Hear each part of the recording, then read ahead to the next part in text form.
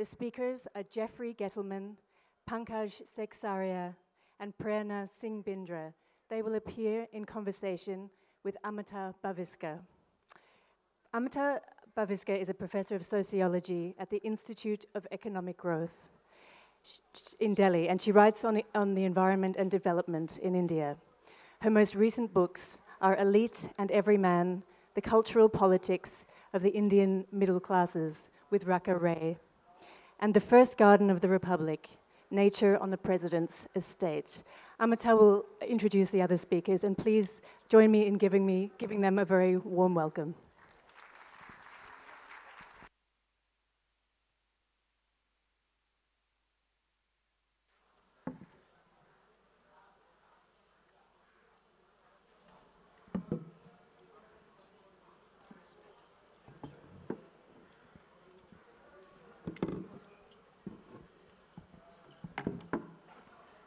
Good morning, and thank you all for coming to hear us speak.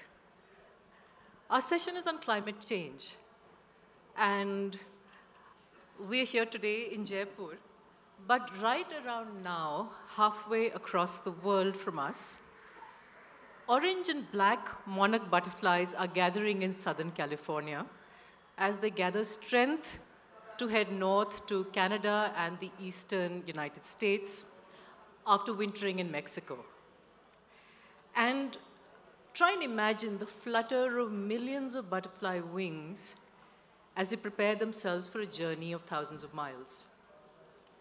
Now that journey is much more perilous than ever thanks to climate change. Once this was an evolutionary mechanism that has been evolving over thousands of years, but it now lies broken because a fundamental mechanism, that's the relationship between temperature and the signals that butterflies get to start migrating northwards, has been broken. And these extreme changes in temperature have been brought about by climate change, as have a series of other catastrophes for these monarch butterflies. The fact that the milkweed that they feed upon is disappearing thanks to drought. The fact that extreme weather events like storms can kill thousands of them at one go. And as we think of butterflies on the move, let's also think of all of those people, hundreds and thousands of them, ecological refugees so-called, who've had to move because they've been pushed out by rising temperatures, by drying up pastoral lands, by farms that don't yield as much as they used to, because no one can tell when the rains are going to come. In this sort of world, what can our foremost journalists tell us about climate change in the context of environmental degradation that's happening on an even vaster scale? So we have here today 3 journalists, all 3 eminent in their respective fields, and I'm going to be posing a series of questions to them in order to help us think more thoroughly about what climate change means in a world that already has a really serious problem with environmental degradation. How does climate change make that connection between cause and consequence even more complex than it has been so far? So with me today are, first of all, Pankaj Sekhsaria. Pankaj is not only an environmental journalist whose book Islands and Flux came out recently, he's also a novelist whose book The Last Wave is about the Andaman and Nicobar Islands and the effect of the tsunami there. But it's a book that really encapsulates all that's been happening in the islands, both in terms of environmental change, but also the cultural change because of persistent human settlements. The waves here are not only ecological waves, but they're also the waves of cultural transformation. Pankaj is not only a very accomplished environmental journalist, he's also a historian of science whose writing on nanotechnology in India is widely recognized and admired for being truly trailblazing. And Pankaj is going to be speaking here, first of all, I think, in his capacity as an authority on island ecologies and island cultures, especially the Andaman and Nicobar Islands. Next to him is Jeffrey Gettleman, Pulitzer Prize winning journalist for his writing about famine and war in East Africa. There's a lot to say about Jeffrey, but among the most notable things is the fact that he's reported from Iraq and Afghanistan when they were in the middle of war. And some of his quite astonishing experiences have been written about in his recent memoir called Love Africa, which I recommend strongly. If there's one book you read in the next 6 months, do read this one. And his audacity is not only about going into extreme war zones and living to tell the tale, but it's also about doing things like climbing Kilimanjaro while with no gear at all, wearing white athletic socks on his hands. So we will hear more from Jeffrey about extreme environments in the context of climate change now. And finally, Prerna Bindra, who is not only an environmental journalist whose work I've read and admired for a very long time because she writes beautifully and it's superbly researched. And there'll be a panel where her book, The Vanishing, India's Wildlife Crisis, will be discussed later at this festival. But besides her work on habitats and critically endangered species, Prerna has also served on the National Board of Wildlife and on its standing committee. And this is tremendously important work because this is a committee that's headed by the Prime Minister. And it's often been the one committee that stands in the way of disastrous projects and really, really sensitive, environmentally sensitive habitats that are threatened by them. Be it most recently the Ken-Betwa river linking project, which would cut through a huge swath of some of the best dry deciduous forests in central India. So Prerna is not only an environmental journalist, but like Pankaj, she's also an activist who's made a huge difference to the ways in which India's environments look today. So I'm really proud and excited to be here with the three of you. So I'm going to ask them questions, they're going to respond, and we're going to have 15 minutes to come back to you with questions and answers. So let me get started with the first one, which is about environmental justice. Now, even before we heard of climate change, we knew there was an environmental crisis of all kinds. Look at agriculture. Lots and lots of tiny farms, both in East Africa and in India and across the world. Too many people depended on small land holdings trying to make ends meet. If one looks at protected areas, Prerna, one thinks about the way in which so much of conservation, our parks and sanctuaries, are actually policed at gunpoint, because there are people who want those resources for their survival, for their livelihoods. So is climate change something that distracts us from these more pressing, more persistent and enduring concerns? I mean, as the poet said, "Aur bhi gham hai zamane mein." There are more sorrows in the world. Is climate change just one new sorrow amongst a mountain of them? Let's start with Pankaj and then move away. So, I mean, I'll just kind of first respond on the islands particularly, just quickly. I think one is, I keep getting asked this question as to, okay, climate change is happening, what's the impact on the Andaman and Nicobar Islands, for instance? And there really is no answer, because one thing is that we know climate change is happening, but we don't really know the full mechanics and the full impact, because it's in my understanding, it's not a very straightforward thing to a cause and a relationship. I mean, something happening and you see the consequences, not so straightforward. So one, there's clearly a need for more research and more understanding. You know, the other thing for me, it's a big conundrum in the context of particularly island systems and the tectonics of the place, and the tsunami that you mentioned in the beginning in 2004. What we know, what happened in 2004 is the tsunami, but the earthquake that caused the tsunami, which was off the coast of Sumatra, had a huge impact, say, on the Andaman and Nicobar Islands, where parts of the Andaman submerged by about 15 feet that morning when the earthquake happened. And there were other parts of the islands, almost like a child's seesaw in a playground, going up and going down. So you have 4 feet, 5 feet of uplift and 15 feet of submergence one morning. And when we talk of climate change in that context, I mean, what is a few inches of rise of sea against such a phenomenal change that takes place? So that needs to be sorted out, because to be understood in that context. But to kind of respond to your question more specifically, Amit, I think it is one thing that we have to be really very worried about, and I'm talking about climate change. On the other hand, and I'm kind of straight away going into the problem with the discourse on climate change, is that it becomes, I think, a very convenient discourse to wish away, and I'm emphasizing on away, everything else that you mentioned about. So if you have floods in Uttarakhand, it's a climate change problem. If you have drought in Rajasthan, it's a climate change problem. We are completely ignoring all the other things that have helped exacerbate that problem. So if there have been floods which have been hugely devastating, climate change would have contributed. But everything else that has happened before that, the blasting and the dam construction and the road construction, has hugely multiplied that problem. And when we go straight into a discourse on climate change, and that's why I say we're talking it away, we are, on the one hand, I think it becomes extremely overwhelming. And the other hand, I can very easily say there's nothing I can do about it because it's this huge phenomenon. But we are actually, I think, setting the stage for a much larger crisis. And that thing has to be, I think, discussed first. I think climate change should come last. And not in any way denying that climate change is a very serious problem. Thanks. Yep. Well, first of all, let me say thank you for the very kind introduction and to be up here with you guys who really know your stuff.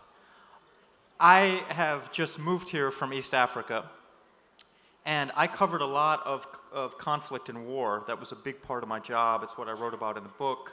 I found myself getting sucked into these huge, terrifying, really depressing stories about civil war and conflict in Africa. There's a lot of it. But as I spent more time in the region, I got more interested in environmental issues, and I felt almost a guilt that I hadn't been focused on that I'd been, sort of putting that aside as if it wasn't as important as these big human rights stories that I was writing about. And I realized, this is the issue of our times. And as a journalist, we have a responsibility to tackle it. A couple things I wanted to share from Africa is one, there's a very cruel irony about the people who suffer from climate change versus their responsibility for it. And I saw this in Africa over and over again. There's millions of people that live just on the edge of survival. In the deserts of Somalia, Sudan, in the Central African Republic, there's a whole band across the middle of Africa which is just between pure desert, very arid, and livable. And the littlest change in temperature will push, some of these places into pure deserts where nobody will be able to survive. And the countries that we're talking about produce almost no pollution. They contribute, if you look at the world's graphs of who's contributing carbon dioxide and responsible for climate change, it's not sub-Saharan Africa. And these people will suffer more than anybody else. And it's about as unfair as it can get. That's one thing. And then the other thing that I think is really important is population. And we can't look at these, climate change is an environmental problem. It's connected to all these other environmental problems. And in India, we're seeing those kind of with more urgency than almost anywhere else in the world. Already, my job now is I'm the South Asia Bureau Chief for the New York Times. We just moved here from Africa. And already I've covered stories about pollution, sanitation, waste disposal. It's a huge problem in India. But I don't think we can have discussions about that without talking about population. And I'm not here to preach about family planning or any, sort of specific measures. That's not my job as a journalist or an observer. But it's clear, and we see this in Africa, we see this in the rapid urbanization and the problems that Africa is now experiencing, is that if you don't get in front of population control, there's going to be more demand for water, more demand for energy, more problems with waste disposal, more contributors to climate change. And I don't see how, it's like the elephant in the room that nobody's really dealing with, which is how can we talk about the environment and even wildlife? you know, the spaces for these animals is being steadily encroached upon because the populations are growing in the areas that used to be in Kenya. There's now lions that sometimes escape from this park and roam around suburban Nairobi because that area of Nairobi used to be pure farmland or savanna, and now there's housing tracts there and stores. And so you just can't have the conversation one way about what's happening with the environment without talking about the rapid increase in a human population. So, thank you. Thanks, Amita, for that very kind introduction, and good to hear points. So first, on climate change, we cannot deny it. It's a huge problem. 97% of scientists agree that it's a problem, and it's driven by the Anthropocene, by humans.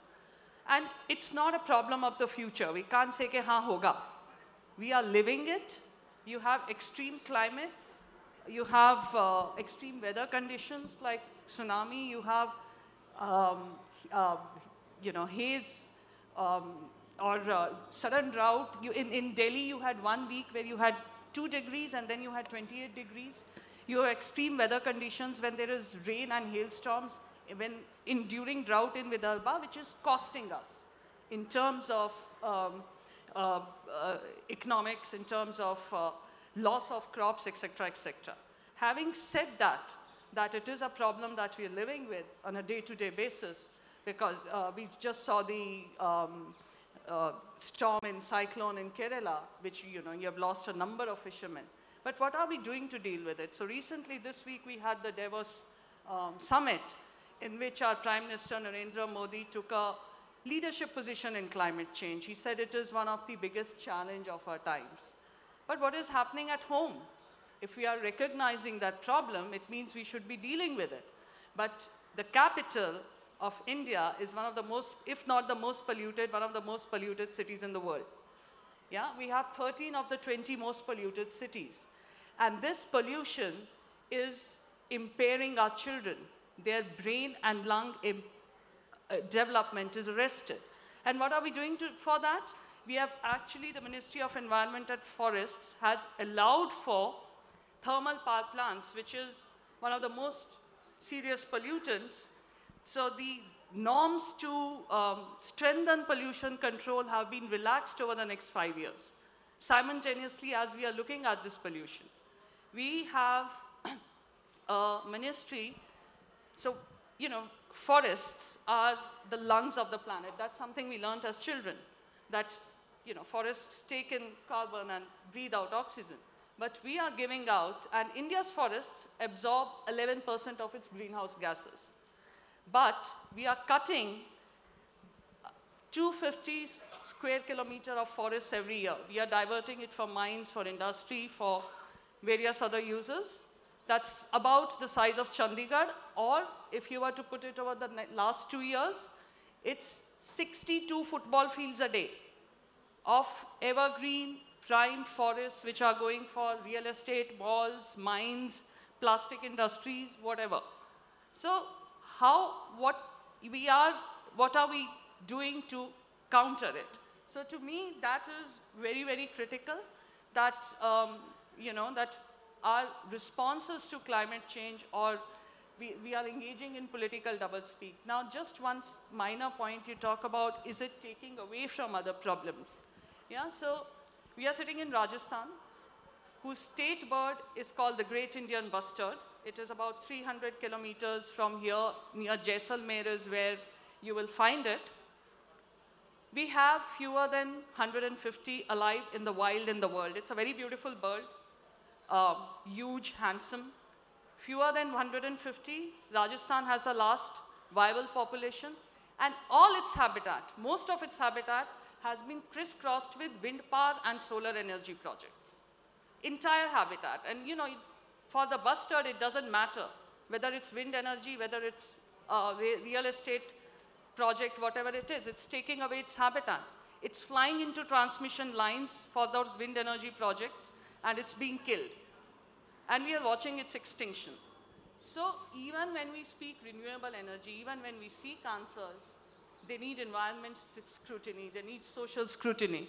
So, yeah, so there are a lot of issues attached to it. He spoke of the tsunami.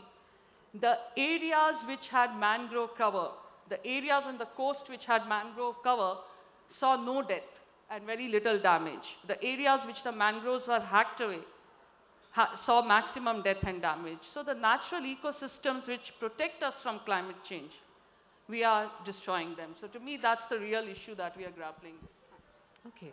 So, I mean, you brought up so many issues. So I have the hard job of trying to, winnow them down and try and get a systematic discussion here. So I'll do my best. So one question that's come up, Jeffrey, who's responsible? Because those people in sub-Saharan Africa didn't cause climate change. In fact, it's been suggested that this age, which has now officially been declared the Anthropocene, the fact that we as humans have left our imprint on our planetary boundaries in terms of rising temperatures and the increase in greenhouse gases, should actually be called the Anglocene, because it's been said that you can trace changes in global temperatures to the Industrial Revolution and to the global north, which has led and primarily benefited from that drive. Some people say you should call it the Capitalocene, because it's not humans in the abstract that have done it, but it's a particular political and economic institution, namely capitalism, that's responsible. So one question that I'd like you to come back to is, who do you hold accountable? And how can we actually make sure that it's not abstract entities like global capitalism or white people, but specific institutions and agents that we can hold accountable when we try to think about how to address climate change? That's question one. Can I address that as a white person? Sorry? Can I address that as a white person? Okay, we'll make an exception. I'm just kidding. But I wanted to capture a little bit of your frustration, which is, here's the prime minister of this country, talking a big game about how important the environment and climate change is, and yet, as you pointed out, and as a visitor here to India, and somebody who recently arrived, it's the level of air pollution is stunning and horrifying and upsetting and causes stress and anxiety for all of us. And it's mistaken your predecessor left because of the pollution in New Delhi. and he did, and some people looked at us as a family and said, why are you guys moving to India? And we said, well, India is a huge, important country, and it's a fascinating place. And a lot of people shake their head and are like, well, it's so polluted, you shouldn't go there. But I did a piece about this a couple months ago, and what I found, and this is probably no news to you, is that this government has taken specific steps to undermine environmental protections. It's not even secretive about that. They have sped up the process to get environmental clearance.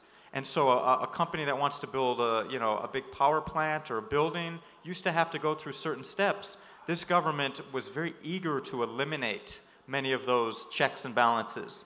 And they were very proud of the fact that India has risen on this ease of doing business index by the World Bank.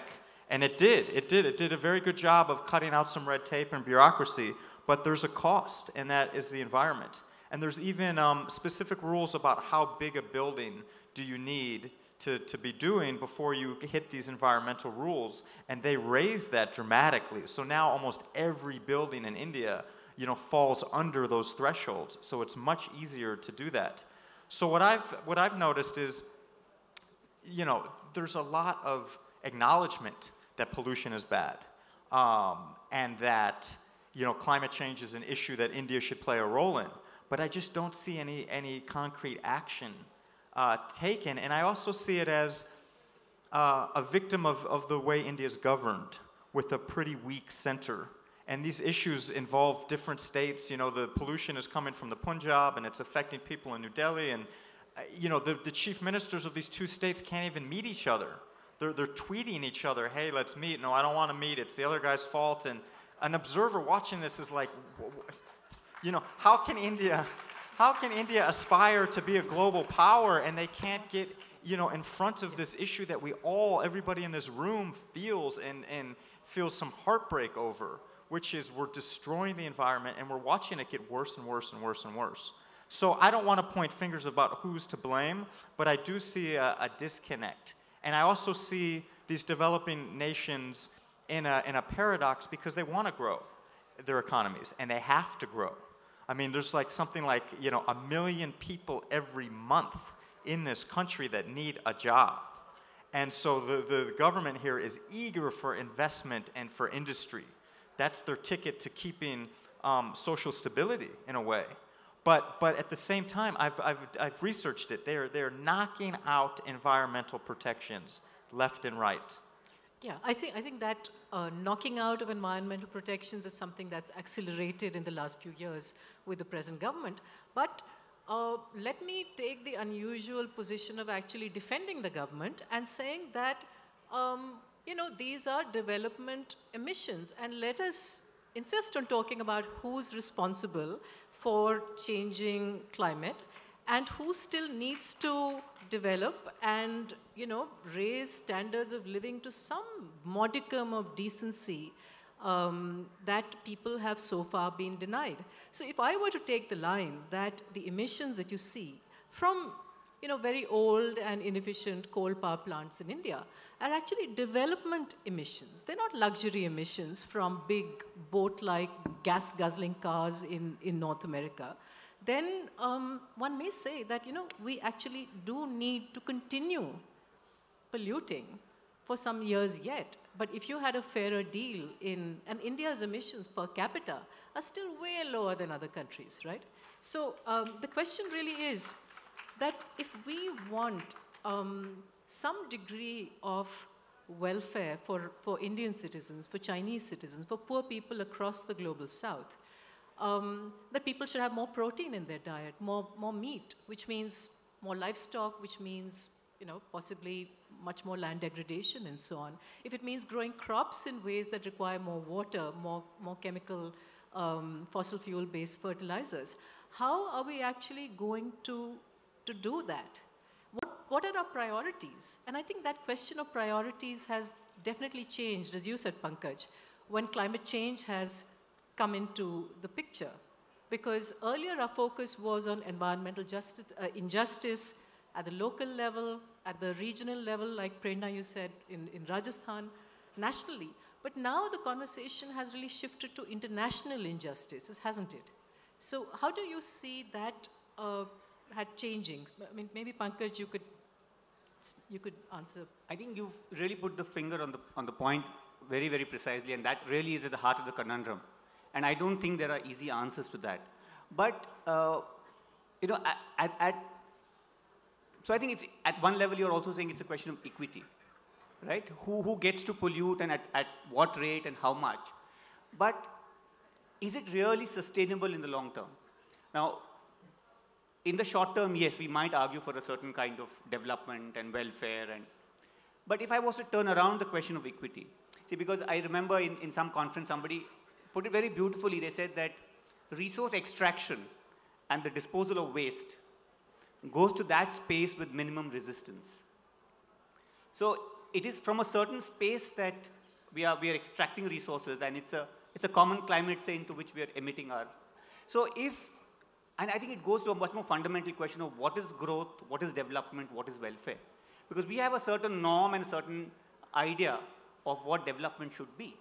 So if it means that we have to become like somebody else, can it not be the other way around as well?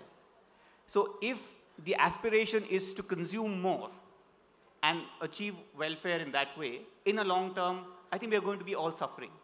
Is it not possible to turn the question and say, those who are consuming more or who waste more, is there not a system or a possibility of reducing that kind of consumption? Because the question of the population, I think, is a very valid one. But we are missing out on the point of what Amita said, is of who is consuming and who is polluting how much. An urban Indian is perhaps as polluting and as much of a problem for the climate as an average European, which is much more than the communities you spoke about in sub-Saharan Africa or large parts of India.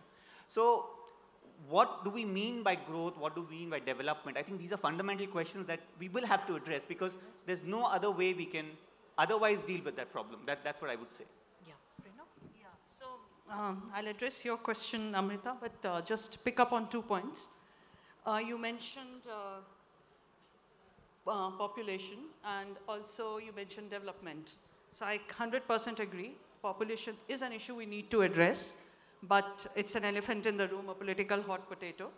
And you mentioned, so you very rightly say, we need to grow because we have a population which is very poor. When we talk about energy, there are a number of people who don't have electricity. But, our investment is not on the last mile connectivity so that the electricity reaches the poor. Our investment is on thermal power plants, but not on reaching the poor people. So, our investment in that way is, in fact, the electricity ministry, the board has said that India does not need any more power plants, thermal power plants. We have excess power. It's the distribution that is skewed. And we are still investing in more coal when we know climate change is an issue, when coal is one of the biggest polluters. So that is that, we need to understand these things. Who's responsible? Now, GDP, I think, yes, we need to grow. But what are we talking about? When we talk about development, we measure it by GDP, gross development product, right? Now, how does it really mean development for all? We recently have had two very telling studies, which said one, that 1% of India's population, 1%, has 73% of its resources. They have access to 73% of the resources. And this inequality is increasing by the day. But that is not reflected in the GDP. The GDP also measures if there is an air crash, it's a positive. GDP rises because, you need health insurance, people die, life insurance kicks on, so an air crash is a positive for GDP. A standing forest has no value, but when it falls, it has timber, and when you ravage it, it's mining. So it's a positive for GDP. So is that the index we are talking of? Is it bringing welfare and development is it inclusive, not just of all people, especially the marginalized, the poor, but also across species? Obviously, they are not considered any stakeholders. So, I would bring it, to the opposite side, that are we really addressing the socio-equity development? One last point, the other study that I spoke about said that India is one of the worst performing environmentally. We are just above Bangladesh. Pakistan's better, Nepal's better, every country is better. We are 3 from the bottom or 4 from the bottom. So, and environment degradation affects the poor the most because they directly depend on these resources. How do we address environment pollution? We buy air purifiers. We go to Khan Market and buy Vogue masks. What do the poor do? That's not the way. So I would put the blame on each one of us. Do we put pressure on the government that you have to address air pollution? Construction industry is one of the biggest polluters. And the government has, as Jeffrey pointed out, eased norms in construction industry. So which one of us is putting pressure on the government? Governments are not going to act unless the voters show that they care. Air purifiers is not an answer. No, just to second that, I think one term I learned when I was writing about this was the elite buyout. And that this is and I was kind of stunned. I was like, why aren't more people marching in the streets of New Delhi and demanding something be done about the air quality? Because the evidence is there. It, as you said, it hurts the development of children. It decreases lifespan. And I think it's sad that there isn't more of an outcry. And I think a big reason why is because people feel like they can carve out a go-around by buying a mask or buying an air purifier. But you still are breathing that air. So we know, I think we all agree, that we need to improve human welfare, make sure that there's also enough ways of protecting our biodiversity around the world. But we want to do it without worsening climate change, which is really tough. Now, suppose you got to be the Prime Minister of India. What are the 3 things you would do to address this conundrum, this toss-up between, this trade-off between development for the very poorest, for those who still go hungry without health and shelter and water, and making sure that we respect other species, that we can respect our planetary boundaries. What would you do if you were in Narendra Modi's chair tomorrow or today? Let's start with you, Pankaj. I thought about it because we discussed this question over the last week. You're not supposed to let him ask. No, so actually I have three quick, I don't know about the larger question, but because of the environment, I think one, if you've read Prerna's book, I think the answer is evident. She'd be my Minister for Wildlife. Yeah? And I'd throw her to the wolves. And she wouldn't mind that. But I mean, also, how we consider throwing to the wolves, that is interesting thing about how the wolves are problematic. But Prerna would love the wolves, I'm sure. The other thing, more seriously, I would have a ministry for the small and the slow. But I think this idea of growth and development, it's all about the big, it's all about the fast, it's all about more. And Amita, you would be that minister. I don't know why, but I think we have to reconsider some of the fundamental ideas of what we mean as development, what we mean as, and I'll just give a little example from the work that you mentioned on infrastructures. So I did my PhD in science and technology studies, where the idea, the sociology of science, where the idea of infrastructure, I think is a very interesting, not just in terms of the physical infrastructure, but infrastructure is something that becomes evident when it breaks down. So if you look at our roads, if you look at our sewage systems, if you look at communications, when it's working, it's all fine. When this mic stops to work, that's when the crowds start to get restless. So when the infrastructure breaks down is when we notice infrastructure. And we are completely forgetting that the planet's infrastructure, the rivers, the air, the forests, are under constant threat. And I think in some senses it's now that they're speaking up by breaking down. So one would need a ministry of something of that kind, and perhaps dissolve the Ministry of Infrastructure and something of that kind, which is about building roads and building power plants and stuff like that, which really are the root of the problem. And third would be, somebody to show India a face that we are not a minister from another country, for instance, who becomes a face and a reflection to this thing about this great growth, this potential superpower. I think we need a lot more humility in this country. We need to look at what we are, and somebody, maybe like Jeffrey, to show us that, it might be a great civilization and we have great things going on with us, but I think there's serious problems which we are trying to push under the carpet. The issues of equity, the issues of the degradation of the environment creates refugees.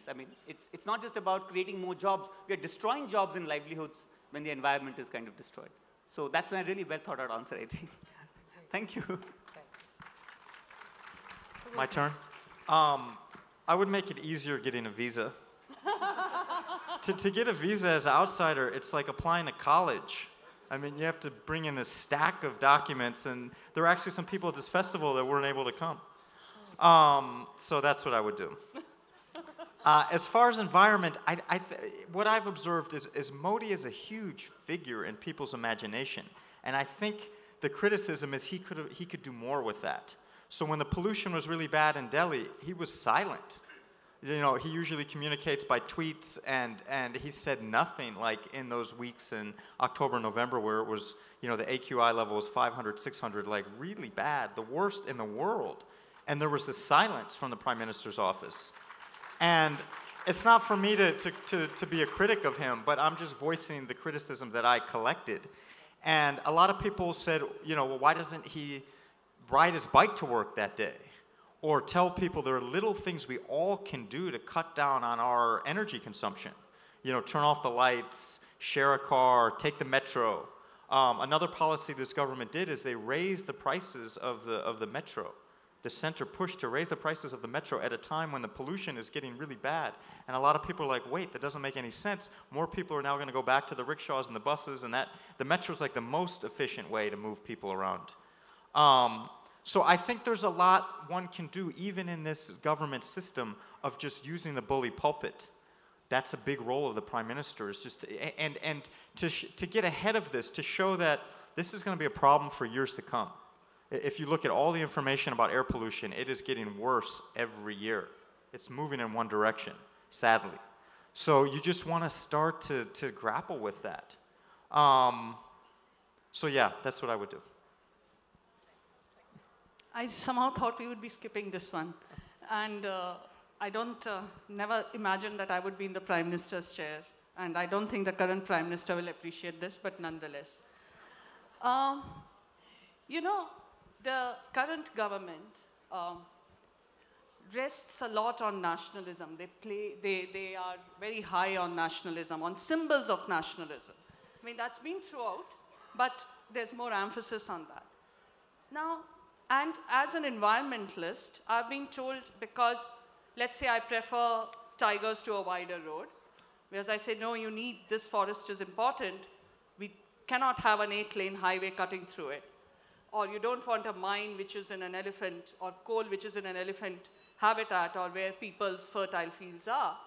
You're called anti-national because you're coming in the way of what is defined as development. But isn't environment, a clean air, clean water, national?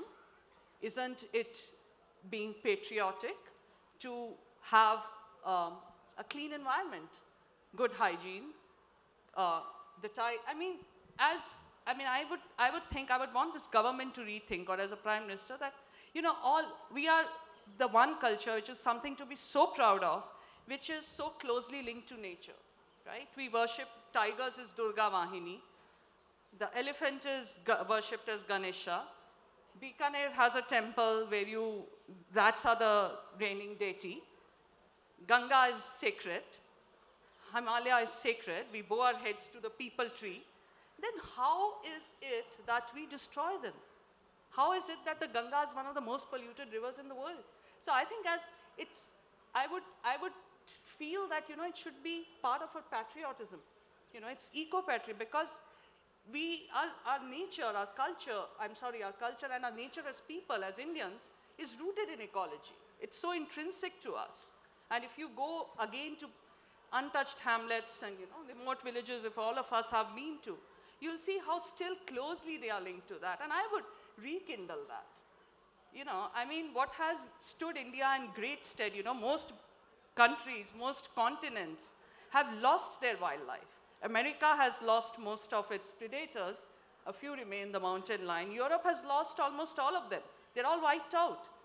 But India still has them with our population. 1.3 billion and counting. And the highest number of predators in the world. We have lions, we have tigers, we have leopards, we have snow leopards, we have huge creatures like elephants, bears. So I think that's why, because of our culture and because of environment laws, which are being weakened, as Jeffrey pointed out.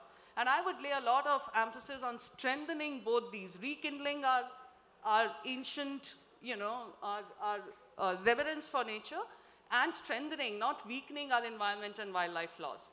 The second thing I just want to flag before I finish this off is we have spoken, I mean, Jeffrey has been on the front line on war, you know, reporting on war, and he knows what a dangerous profession that is.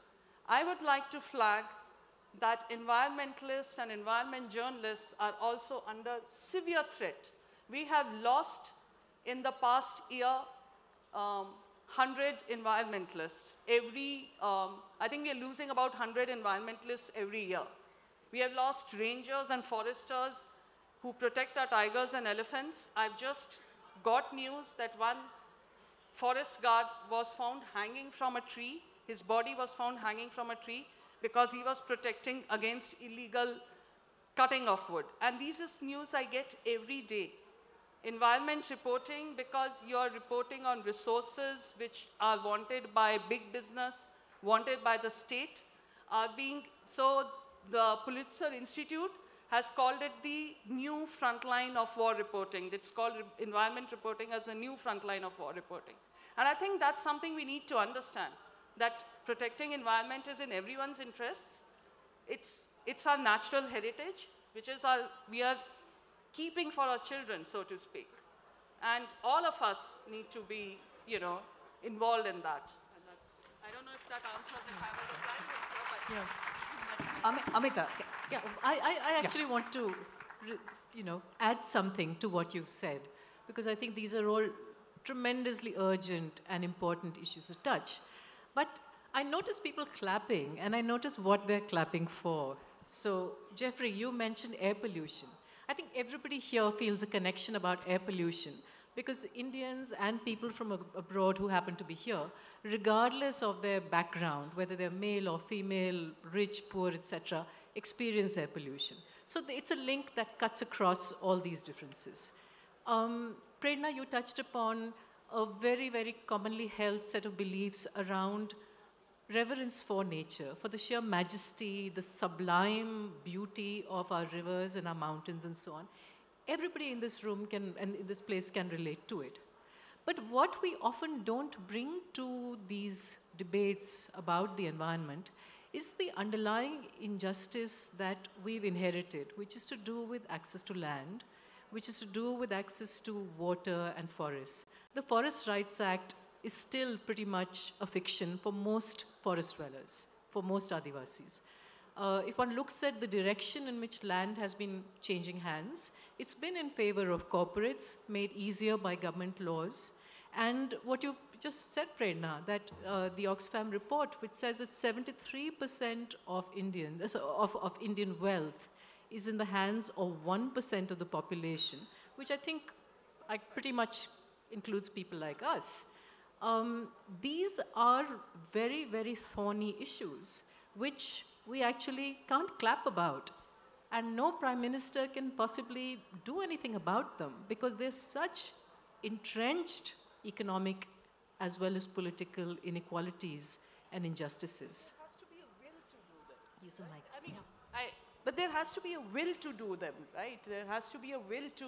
So where is that will going to come from? It's going to come from people like us, who are ostensibly the enlightened, caring, upper middle classes. It's for us to say that... Wait, can I just jump in on one thing? I also do think it has to do with rule of law. And there's a really bad track record of humans in the environment. And hoping that altruism will kick in and people will wake up and say, oh my God, I want to save the earth. There's been almost no record of that ever happening. Sure. And so you need tough laws. You need to punish polluters. You need to make big businesses pay the price of hurting other people's lives. And when that happens, change comes. And so you can't, I mean, I would love it in an ideal world if we all cared more about what lies beyond us. But there's just not a lot of, reason to believe that's going to change. Yeah. And so the other thing that can happen is to tighten up the rules and make people really pay a cost. We need to really implement rules, and I agree with you that we have actually probably wonderful environmental legislation on our books, which is in fact not being implemented. It's being deliberately ignored and loosened by the government. And we can all take individual steps, maybe not use plastic bottles for water, maybe try and use public transport. But at the heart of it, the climate crisis requires big responses in terms of scale. And that means making our governments responsible. We have about 12 or 13 minutes for questions and answers. So if you have questions, please raise your hands. We won't get to everyone, but I'll try and get to as many. And we'll take questions in groups of 3. Please keep your questions as brief as possible. Here, the lady here in front, and then the gentleman with the cap over there. Good afternoon, good morning, ma'am. As you pointed out that GDP, when it's taken into consideration, doesn't really give out the best results. It only provides the best economic growth. But as you said, a green GDP, when we take into consideration the green aspect of it, when pollution is taken into consideration, we tend to reduce the growth rate. But in recent events, Chinese government has taken an initiative way back in 2008, implemented the green GDP. But later when it turned out that green GDP reduced its economic growth to very low level, it wasn't a good thing. So if India were to implement green GDP, given the fact our GDP really has three factors, longevity, and economic growth, and one other aspect. You need to keep it short, please. What's your question? Ma'am, what kind of things come into green GDP exactly? Okay, the question was about green gross domestic product and what makes a difference. Hi, I want to ask, like, a lot of things are going on this debate, but when it comes to the basics about how we can contribute as citizens, I've seen that although people are quite, passionate towards this topic, but they don't want to contribute anything. Like, take our parents, for example. He says, they teach us, okay, it's all about saving our environment and everything, but then you see them loitering, especially when we travel in a car, they just throw their stuff out on the road.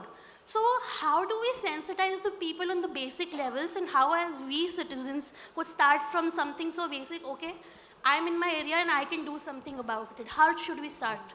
Okay, for those at the back who didn't hear, the question is all this talk about the environment just hot air, or are we ready to actually do something about it? What can we do to make people behave themselves? Yeah, my question is more direct and practical.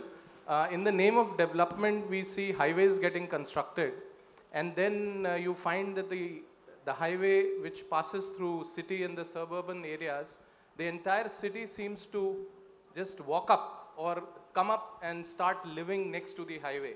So, and you mentioned about eco-legislation.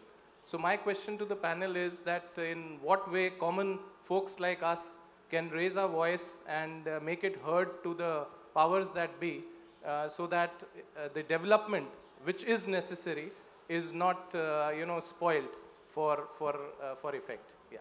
Okay, how do you prevent people from grabbing resources that they shouldn't? And with these three questions, we'll take another round. Let me just jump in on one quick subject about China. So the world had the impression that China was the most polluted country until very recently, when India unfortunately took its place. China has actually done a lot to crack down on its pollution.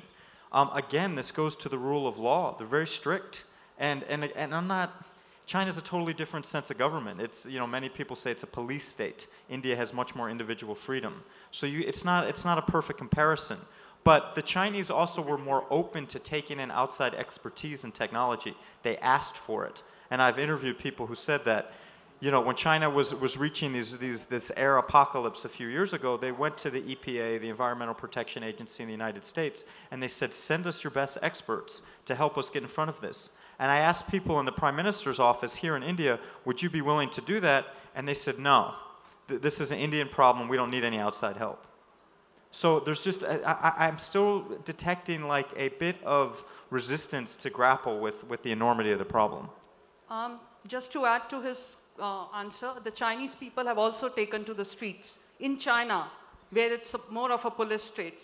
So there have been over 1 lakh protests a year on the issue of air pollution and pesticide poisoning in villages.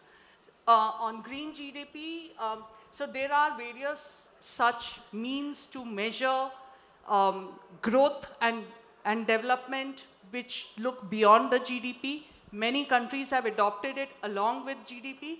In India, an attempt was made in 2010, 2011, to have a green GDP which would account for environment degradation, because the World Bank said that India's environment degradation is costing its GDP 5.7% per year. So our growth, if it's 9%, is effectively only 3%, if you take in pollution, etc., and what it's costing. So there was an attempt, the green GDP, which would take that into account, but governments change and priorities change, and that was swept under the carpet. What we can do, I think I'll hand it over to Pankaj so that he can also speak. But there's a lot, see, all of us are individuals. You don't have to need to take it as a career. If you start acting in ways that we spoke about, like not using this, and empowering yourself, write to the editor, blog, tweet, write to your chief minister. If, those things make a difference. If you only, if you make your voice count, you're a voter, right? I mean, all of you are. So. I think I would want to go a little more fundamental and really question certain paradigms that we take for granted. So the rule of law. But what is the law itself that we want to implement? I mean, what if the problem is with the law itself or with limitations in the law? So the whole idea of, the gentleman said, development is necessary. Now, what is that development? What does a road necessarily mean development? It's counterintuitive to not have a road in today's times. But large ecologies, large cultures across the globe have been wiped out precisely because of roads. I mean, in the Andaman Islands where I work, in large parts of Amazonia, it's the road that becomes the metaphorical and the literal vector of taking out resources, bringing in disaster. So how are we going to really challenge? Otherwise, I think we are dealing with the symptoms of that larger problem.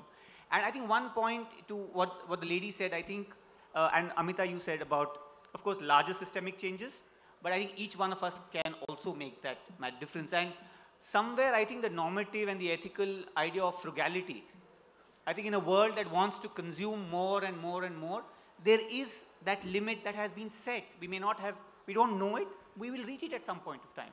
So can at an individual level and systemically, we talk about less, and that's what I said, less and small and slow. And that's what I would say as a larger kind of, I may not have the solution, but at least an approach towards that is what we really require. That's what I would feel. As Gandhi said, I mean, the earth has enough for everyone's needs, but not enough for anyone's greed. The question is, how do we use laws? How do we use our value systems to try and make sure that greed is restrained and we put a lid on it as much as possible? What can we do collectively to do that in our lives and outside? Well, I see a lot of hands, so I'm going to move. We have only 5 minutes. People at the back. So there's somebody wearing a bluish dupatta. That's number one. The lady in the black t-shirt right there. That's the second one. And yeah, she's been asking since a very long time. Okay, you've been here for a long time, so. Please. Hi. We all know that environment and development cannot go hand in hand. So what is your take on sustainable development? That question is going to take us well beyond 5 minutes, so good luck to you answering that. Okay. Next question. Read our collective books, right? Thank you. I wanted to ask about the Indian, I don't know if Indians have the resistance like we have in the US. And when we want our politicians to do something, like I'm in a group in my hometown where we have 5,000 people, and we'll put out a call to action for an environmental regulation that's coming or that we don't like, and our representative in the US Senate will get maybe 30,000 phone calls, and we've been able to change his mind because we have so many people calling and so many people tweeting, and when they won't answer our phone calls, we send faxes because they have to accept the faxes. So we have, a whole kind of across the United States, and this has been very effective with environmental regulations and rules, especially with Trump trying to pull them back. Thank you. So I don't know if India has that same type of action. I just wanted to, I just wanted to make a suggestion. In the recent times, we have seen that the Modi government has passed on the baton of social welfare to the Bollywood area. And we have seen many films coming like Toiletic, Prem Katha, and now we are going to see the release of Padman, which is going to supposedly make the people sensitive towards the problem of menstruation and the people more sensible in just making some changes in their lifestyle. So I just wanted to ask you whether it is possible that we can somehow rope in again the Bollywood superstars and make them some movies on environment and all these problems so that the message goes to the last person and also all those people who are spending their time in front of their television sets or they are on Facebook and social media all the time. Because intellectuals, you all are living in silos and your message is not reaching even the educated people because they are not reading all the newspapers or the reports. Thanks. Thank you. Thank you. So the suggestion is we should rope in Shah Rukh Khan and Amitabh Bachchan, okay, to help us. They have been roped in already. They've all been roped in. Amitabh has been roped in, Shah Rukh has been roped in. But we need more involvement. The message has gone across, we hope. They've all been roped in. Amitabh speaks for the tiger, Shah Rukh Khan speaks for the forest staff. Dia Mirza is hugely involved, personally involved in every which way. So that has been, so one is trying in many ways. There are very few environmentalists, a lot of people. So each one of us has to be an ambassador, not just Shah Rukh Khan. On conservation versus development, environment versus development, the debate is there. There is no versus. You cannot have development unless you have nature. Look around you. Everything is derived from nature. Everything, from the glass that in your specs to this, everything is minerals, wood, sand. Computers are made from sand. There's a, everything. So unless your resources are finite, so unless we preserve nature, there's not going to be any development. Let me just say something real quick, which is your point about frugality is like such a good point. If we washed our clothes less, like if if you could wear your clothes a few more times every time you wear them, you use less water, less detergent, everything we do, if we were just a little more frugal about it, would make a big difference. So I really appreciate that point. I just want to take up the Bollywood point. I think in these things, it completely takes over the message. I mean, it becomes a spectacle which doesn't serve the purpose. And I think I've had serious problems with, say, the NDTV program of Save the Tigers with Amitabh Bachchan, for example. I mean, fundamental problems with the message, with the method. And see, we have to remember also that it is a certain section, a certain elite class, and I don't have anything against because I belong to that. We talk a certain language, we talk a certain idiom, we come from a certain background.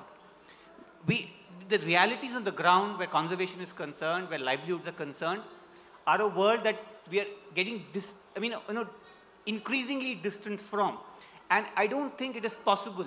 Of course, that might be one part of the whole thing, but I think we require a much larger engagement, much more in-depth thinking. I mean, just if you have, in one of those programs, in one of the NTV programs, somebody who's kind of working with one of the superstars says for conservation and go into the forest and shoot all the poachers.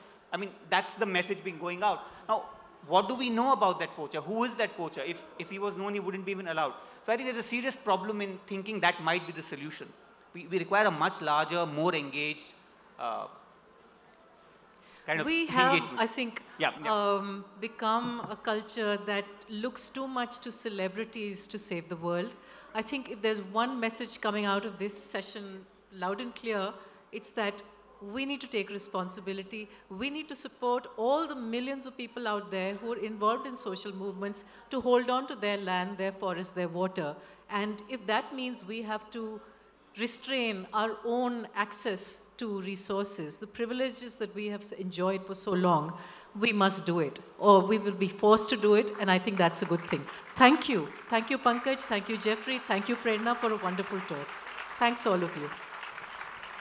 Thanks again to Jeffrey, Gettleman, Pankaj Sekhsaria,